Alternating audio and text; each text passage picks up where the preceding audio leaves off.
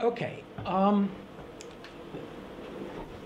We spend apparently billions of dollars each year trying to improve the integrity of elections around the world. And when Pippa first came up with her project, or at least when she first bent my ear with it, what I said to her right off the top of the cuff was, yes, Pippa, but does integrity truly matter? Does it make any difference? Does anything important in life? And she said, well, that's for us to find out. But she then cancelled the one chapter that was going to be focusing on this. I left it to you. So I thought that when I came here as a visitor, I should put my money where my mouth was and try to fill in with a paper that might have been that chapter. So the intuition is given in the second paragraph here. The US has absolutely terrible electoral integrity, and yet American congressmen are legendary for their ability to keep both ears to the ground. The only other animal only member of the animal kingdom that can do that is the jackass. Keeping both ears to the ground and responding to their constituents in the most insanely attentive fashion. By contrast, Sweden is supposed to have one of the highest electoral integrities on earth, but the only work we have on responsiveness and representation in Sweden tells us that Sweden has representation from above. Parties tell voters what to think, and voters dutifully think what they're told, which I never actually believed, but that's what the conventional wisdom in Sweden currently states. So if this is the case, then what's electoral integrity good for? Of course, responsiveness by parties to voter concerns may not be a recipe for good governance, but I leave that aside. At least we justify democracy on the basis that elections keep governments and by influence parties closely attentive to voter concerns, and if that's the case, we should see some sign of this in the data. So I approached the topic in a way that I don't believe it's been approached before, at the level of political parties.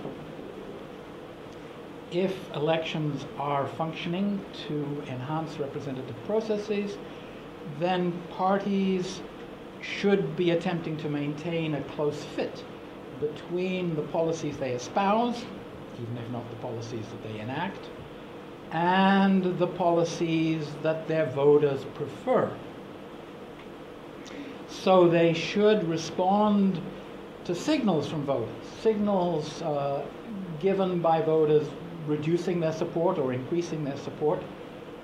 If voters reduce their support for their party, the party they would normally vote for, then the party should get concerned and should try to do whatever it takes to ingratiate themselves with the party, with the voters, and try to make the voters feel that they're being responsive so that the voters will increase their support. And voters should notice that parties have moved and have taken account of their concerns and should reward them with increased support if indeed they do this. On the other hand, if parties see that the voters are really close and tight with them, then they can go off and do their own thing without the need to take account of voter concerns until such time as the voters signal their dissatisfaction.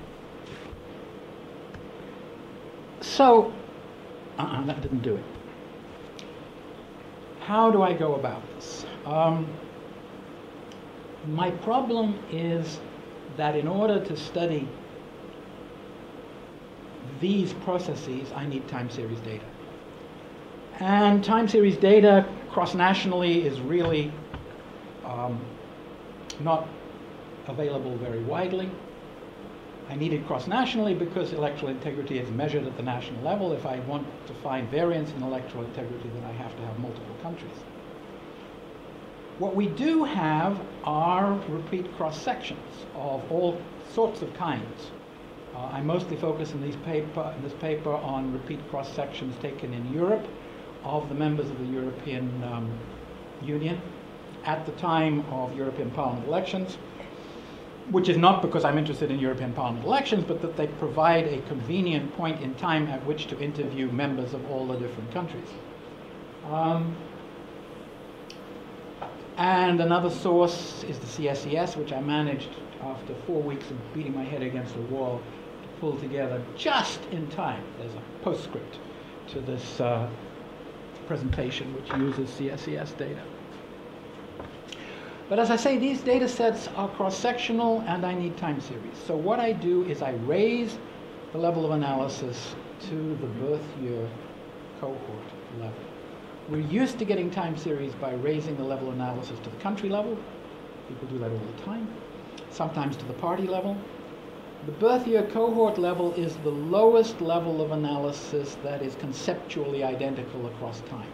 And I am very keen on advertising the use of data at that level for political science research. So at that level, we need to justify the notion that variance at that level will echo the variance we would see at the individual level. Some people might think that by aggregation we would wash out precisely the variance that we're interested in. But I think that actually the birth year level is precisely the level at which we will see the variance that we're interested in. Many of our theories are actually couched at that level. We think that younger voters are those that are attracted to new parties. We think that changes in election rules mainly affect young voters. All sorts of things are affected by the transition to adulthood and the educational experiences that occur at that time. These will be different for succeeding cohorts of voters, precisely because the experiences are going to be different. And when we try to find reasons for evolutions in party support and voter turnout, we quite normally turn to the to explanations that focus on cohorts of voters that enter the electorate at different times.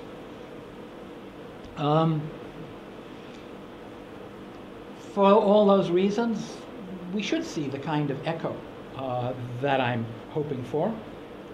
We also get a relatively large N when we do this. The number of birth year cohorts that we will distinguish if we distinguish people born in a particular year who are voting for a particular party will come well within an order of magnitude of the number of individuals. I mean, think about it. Time series data extending over 20 years will give us something like 120 birth year cohorts. 6 parties will give us, 720 birth year units. 4 time points gives us 500 cases. There's 5,000 cases. This is a lot of data. And it would be surprising if it didn't echo the variance that we see at the individual level. And moreover, there is one place where I can actually validate this, which is with American election study data, ANES data, which happens to have embedded within it 3 separate panels where the same individuals were interviewed on 3 successive occasions. And when we compare the lagged values that we expect from certain variables from the birth year level with the actual values we see at that previous time point at the individual level, what we find is a staggering correspondence. An absolutely staggering. Look at the bottom row. The spikes are estimates of position taken from the lagged birth year. The lines are the actual values seen at the individual level. So the spikes don't just fall within the confidence interval, they match the confidence interval that we see at the individual level, except in just that case where the spike is shorter. Obviously, we had more n at the point at which we derived the spike. The next year, which was a presidential election, the spike data, individual level data, is a midterm election data. Many fewer people were voting. So this, it's not that the spike is shorter, it's that the gap it's trying to fall within is larger. The match is not quite so good for the upper set of points, which are based on the question about where Democrats are located it's not left-right location, it's liberal-conservative location. Sorry about that. And I have a theory that would tell us why the spikes actually are more accurate than the individual level data, but I won't waste your time with it now. Turning to the econometrics of the situation. Valesian is the one who first set out the representational theory that sees actually policy making, in his case, moving to match public preferences, and public preferences reacting in a negative, in terms of negative feedback, to the changes in policy. In this research, I take the signals of dissatisfaction to be manifested in reduced levels of party support, and reactions to those signals to be manifested in the closeness that parties manage to place, with which parties manage to place themselves to their voters. So reduced support should cause parties to take steps to improve the fit. Increased support should allow parties to ignore voter positions. So the steps that parties take do not just include moving their positions, they also include persuading voters to change their positions. But we should see parties moving if what is happening is representation as normally conceived. So let's move on to the actual estimation process. Economists have a huge problem that is built into their fundamental theories, which is that these are conceived of at the long-term, in a long-term perspective. There's this famous joke about two economists walking down the street, and one of them sees a $20 bill in the street and says, "My goodness, look, there's a $20 bill." And the first one says, "No, no, my boy, it couldn't possibly be. Somebody would have picked it up long ago." So if you're thinking in the long term, of course there's no $20 bill in the street. But in the immediate instance, there might be. And of course, from time to time, there will be one that hasn't been picked up yet. So error correction for economists is a way for them to focus on the long term by correcting away the ephemeral, as they see it, variations that occur on the short-term basis, which are not interesting to them from a theoretical perspective. Now, we as citizens and consumers might really wish that economists would focus more on deviations from long-term expectations, because then they might successfully predict the kind of crash that we had in 2009. You know, focusing on the long term, things like that don't happen. And most of the economists I know still believe that such things don't happen. They just happen to happen then, but of course they'll never happen again, because economic theory doesn't predict them. So as I say, we could wish that economists would focus on the short term, but for us, error correction models are absolutely perfect. They really do the job when we're trying to deal with representation. The general template is the top line. Error correction is simply a negative coefficient from the previous time point. The thing that we used to refer to when I was learning my methods as regression to the mean. You know, the children of tall people tend to be less tall. The children of short people tend to be less short. That's error correction at work. In the case of representation, what Valesian is telling us is that policymakers who are trying to keep close to what people want will, if they're producing too much policy in 1 year, correct that towards what people want, and vice versa. That same model also works the other way around for responsiveness. So the responsiveness model expects the stimuli, proximity, to be positively related to support. If proximity goes up, support should go up. Okay? People feel themselves to be closer to their party, so they support it more. The representation model, the stimuli should be negatively related to the dependent variable.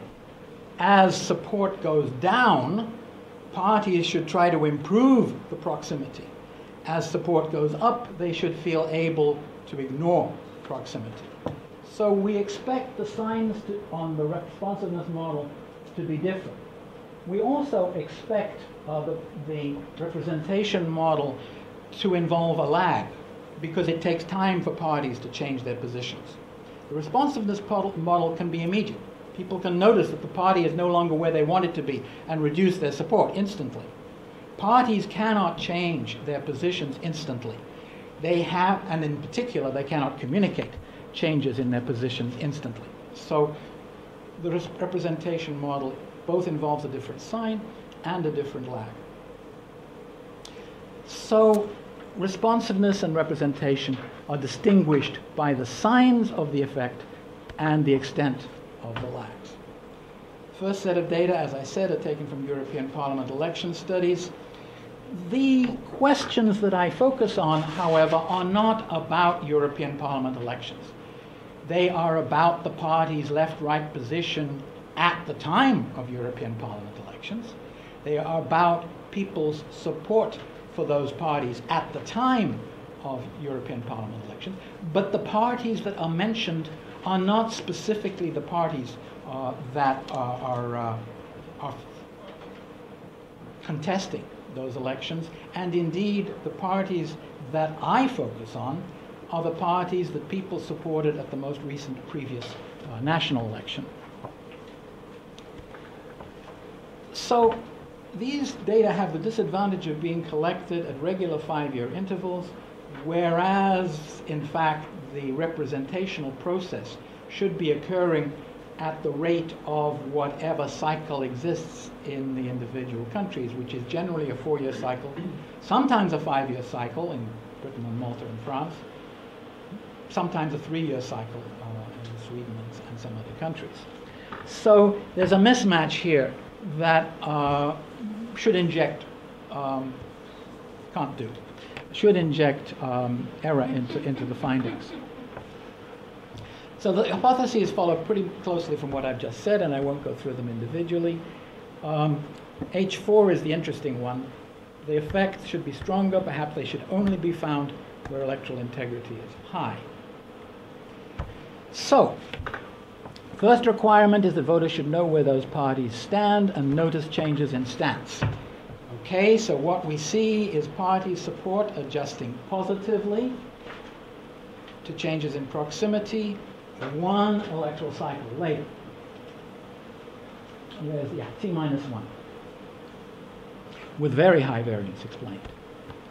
So parties, supporters reward their parties by increasing their support when closeness proximity improves. The second requirement, as I've explained, is that parties should respond to changes in support. And what we see is that proximity adjusts to changes in support, negatively 2 electoral cycles later, again with very high variance explained, actually with more variance explained. So the effect of falling support is to make parties correct the mismatch, either by moving towards their voters or by persuading their voters to move towards them. Well, who changes? The answer, which I won't go into in detail, is that both parties and voters change. Parties move positively towards their voters by approximately the same amount that voters move negatively towards their parties. It's a very close balance. Parties do persuade their voters to change their positions, or maybe voters misperceive the positions of parties, which can't be distinguished. But parties also shift their positions. So we see effects of representation and persuasion that are virtually of the same magnitude. Okay, how about electoral integrity? The only way I can do this is by selecting groups of countries that show high values for representation or for responsiveness and contrast them with countries that show low values. And when I do this for Western Europe, I find no meaningful differences. All countries effectively show good representation and good responsiveness. Eastern Europe is a different story, but unfortunately for East European post-communist countries, I only have 3 time points, so I can only check the responsiveness model. Arguably, representation without responsiveness makes no sense, so this is this should be a good fundamental check. And what we see is when we focus on the post-communists, we see absolutely nothing. No significant effects. Except for 3 countries where we do see rudimentary effects on the cusp of significance in the right direction. Poland, Slovakia, and Slovenia. And interestingly, these countries have in common that they score highest in terms of honest elections of all post-communist countries. So there is just a whiff of something worth studying. And I was therefore encouraged to start banging my head against the brick wall of CSES data, and came up last night with a usable data set that staggeringly shows the same thing as I just showed you, couched in slightly different terms. People like parties more when the parties are close to them. When their liking declines, parties respond by improving the closeness. When the closeness improves, people respond by increasing the amount that they like those parties. Very nice. There is a lot of variation across countries, and that variation is explained by different things for responsiveness than for representation. Honest elections works for responsiveness, just as it did with the East Europeans. And one of the countries is the same. Poland is in both data sets, and Poland is a country that responds to honest elections in both data sets, which could be a coincidence, but at least it's promising. For representation, what matters is free and fair. Now, I have no idea what is evoked in a voter's mind by the question, was the election free and fair, that is different from what is evoked in the voter's mind by the question, was this an honest election? But the two do not correlate. They correlate about 0.1. People see something different in those 2 questions, and that something different relates to whether the country is one in which responsiveness is evident, or whether it is one in which representation is evident, or both. So that's it, folks. I'm sorry I ran over.